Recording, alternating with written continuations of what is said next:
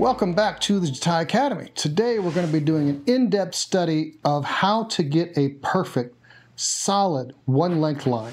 All the things that you need to know, all the little tricks and all the habits that you need to practice to make sure that you can get a perfect one-length blunt line. So let's get started.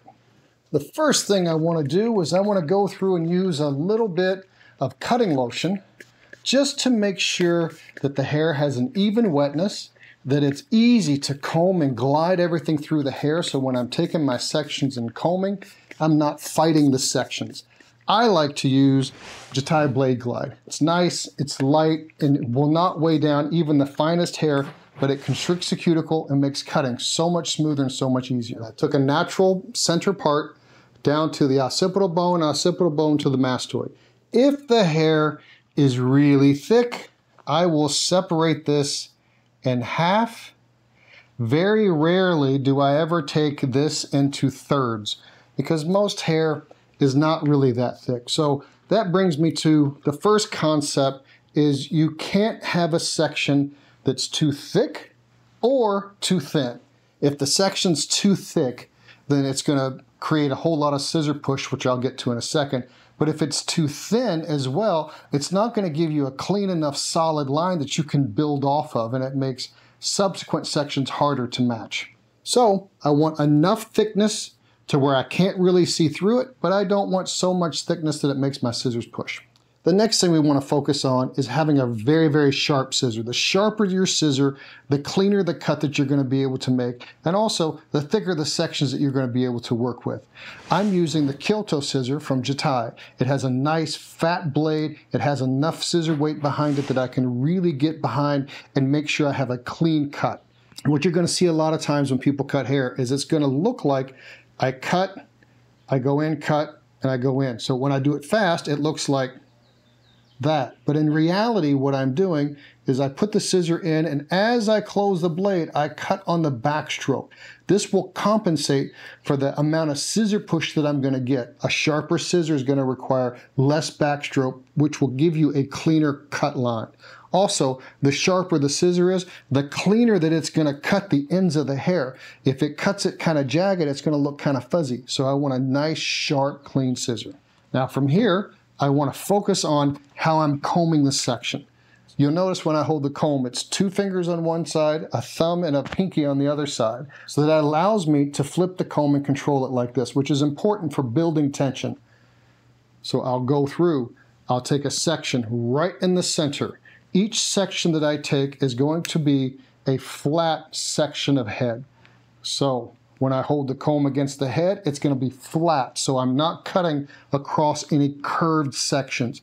So now from here, I comb away from me so that I make sure I get all the hair at the scalp combed clean. If I don't get the hair combed clean from the scalp, it's going to leave me an inconsistently cut line.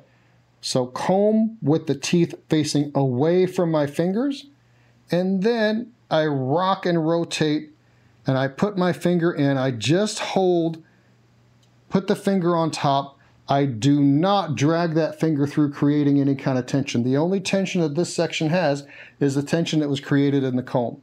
Now from here, I want the comb to be perpendicular to the hair. I'm not going to turn this up and make it easier for me to see. I want to make sure that this is perpendicular to the hair, where I want the line to be cut. Scissor push is compensated for. Cutting on the backstroke, now we have a perfectly clean cut line. On a human, I will comb that down, get that little piece out of the way, and then cut this on the skin to compensate for any graduation that I get from my fingers. The next section, I will then, with the head combed straight down, I'll compensate. So this is the angle. It matches on both sides. So I comb that section, T to my parting. I do not put my fingers in, create tension, and drag that section, because then I'm going to have inconsistent tension throughout the section, because my fingers are not going to be perfectly even. I'm going to have gaps, and where I have gaps, it's not going to create the same tension.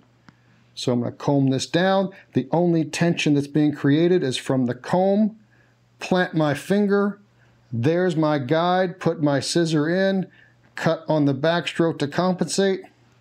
Boom, perfectly clean, blunt, solid line. And we're going to do the same thing on the other side and match that as best we can. Comb down, create my tension. There's my scissor guide from the previous section in the center. Compensate, check that out.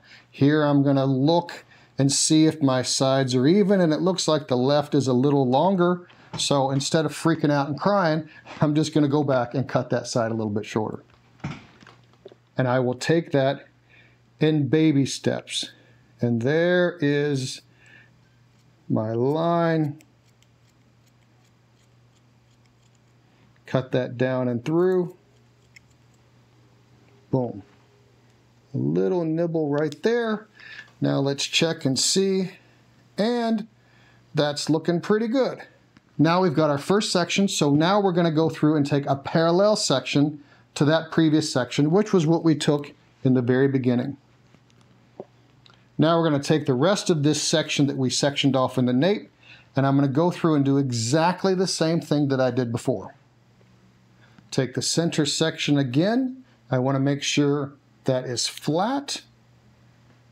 Comb that down. The only tension I get is from the comb itself. I'll lay my fingers right there where the previously cut section was, find my guide underneath, go through, compensate for scissor push, and we are going to do what is technically the hardest thing to do in cutting hair, and that's cutting this section directly on top of the previously cut section. That's the hardest thing you'll ever do when you're trying to cut hair.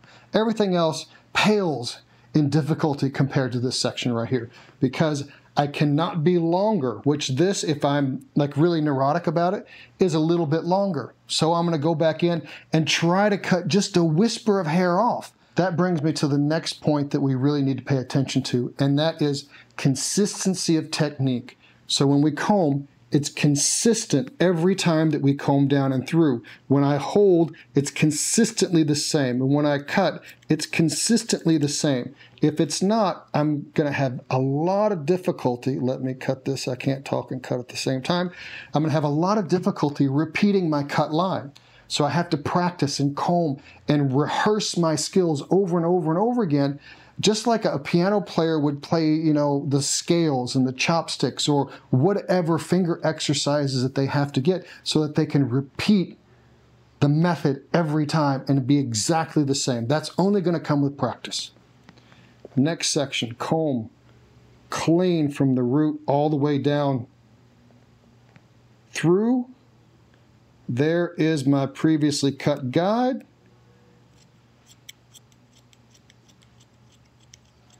Cut on top of that, and that actually looks pretty good. I'm impressed by that section there. Wow. Don't expect that level of quality every time I cut, but sometimes you're going to hit it right on top. You're going to hit the nail in the head. Remember, it's not about being perfect on every little section. It's about you're perfect the majority of the haircut, because there are going to be sections that I cut on this haircut that are not going to be right. They're going to be a little too short. They're going to be a little too long. A little too long is easier to fix than a little too short, because if I go a little too short, then I have to go back and cut the whole thing again just a little bit shorter. If it's a little bit longer, it's easy to go back in and clean that up. So now we're going to look at this, see how that's looking. And I got a little graduation right here. So I'm going to comb that down. In my comb, cut that little bit off. Easy, right? Easy. It's a simple concept, but it's not easy to execute. You have to practice and be diligent with your technique to get this really clean. So now let's just continue on. Give us a thumbs up, click subscribe, and the notification bell to be notified of future Jatai Academy content. Starting in the center again, where it's flat, get all this hair out of the way. Make sure the head is even and she's not sitting all cockeyed. Comb clean from the root all the way down, flip the comb, creates the tension, plant my fingers. There's my guide, cut directly on top of my previously cut section. Not shorter, not longer, directly on top. We've got everything done up into the ear section. So now we're going to bring this section down, and I'm going to go through and do the same thing I was doing before, just continuing to go up the head. Taking each individual subsection, combing everything down, including the previously cut sections as my guide, and as I go up, it gets easier and easier to see my guide. Now, as I start to come around to the ear, I have to approach that in a different way because I have this protrusion sticking out from the head that if I just comb the hair over it and pull it down, it's going to compress the ear, and then when I let go, the ear is going to flip up, and then it's going to make this section get shorter. So what I'll do is I'll cut all the way up to the ear, get the ear hair and the ear out of the way so I don't have to deal with it until it's absolutely necessary. There's my guide. Cut directly on top of that as best you can. Clean that up as best as you can. Now, as I come to the ear, the way I'm going to deal with that is there's a lot of different ways to deal with this section. There's no one way that is the end-all, be-all way, because the hair is different. Some hair is more voluminous and it gives you a lot more slop factor, so it gives you more of a safety net that you don't have to worry about it. Thinner hair, you have to worry about it more because it's more visible and it shows all the flaws of your technique. And if that hair gets shorter because I pulled it down, it's going to spring up. My line is going to go nice and straight and then have a nice little hole and continue straight again forward. So what I tend to do is I'll take the ear section, take that ear section, I'll comb everything down over the ear, make sure that I go underneath the ear as I continue down, and once I get here, I'll gently hold the hair, take the scissor, and push under the ear so it starts to see the ear protrude from that section, and it allows this hair right here to get pulled up, and then I will hold that down and cut that straight across. So now when I comb this down, you're going to see how that gets a little bit longer right through there. I'm going to then ignore that because I have to cut it again once it's dry to clean it up. So that gives me a compensation over the ear so that when I dry it, there I can fine tune it. Dry hair is not going to be as susceptible to graduation, elevation from tension, or through the protrusion of the ear as wet hair will be. The next section, comb that straight down. No tension, there's my guide. Cut that straight and through. We're going to check and make sure our sides are even, and that's looking pretty good. Now we're going to continue on until we run out of hair. All right, so I think we got everything looking pretty good. So now let's go through and blow it dry. I'm going to blow dry as straight and as smooth as I can so that we can reveal the cut line as cleanly as we can reveal it. Follow us on your favorite social media platform at Jatai Feather. So we've gone through and blown everything dry, got everything nice and smooth. Now I'm just going to go through and comb everything down in its natural fall, and especially over the ears here to see if my little ear push compensated enough or it was too much. So we're going to comb everything down, and I'm going to look, and it looks like I've got a little bit right through there. So I'm just going to go through and just freehand and take anything off right through there that I feel like doesn't really fit. Get that out of your face. There you go. You look like $1 million. Thanks for watching. Please check out the Jatai Academy. There's all kinds of great information on there that make you a better hairstylist and barber. Also, let us know what you'd like to see in the future. And until next time, thank you for watching.